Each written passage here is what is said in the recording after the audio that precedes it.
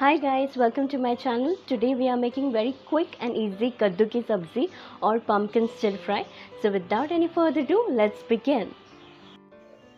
In a kadai, add 1.5 tablespoon of mustard oil. Bring this to a smoke. Lower the flame and add 1 teaspoon of mustard seeds.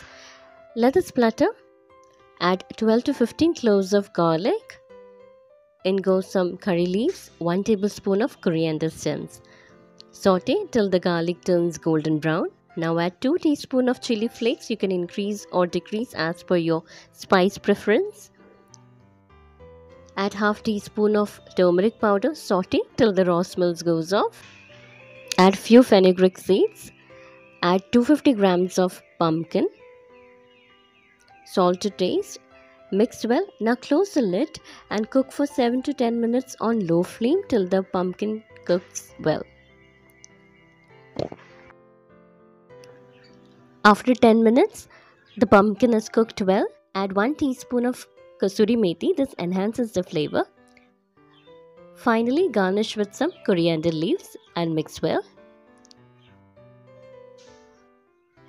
That's it. Our quick and tasty kaddu ki sabzi is ready to be served. You can enjoy this with dal rice or any roti of your choice. Hope you have liked the recipe. Request you to please subscribe to my channel so you will get notified on my further videos. Thank you for tuning in. See you soon.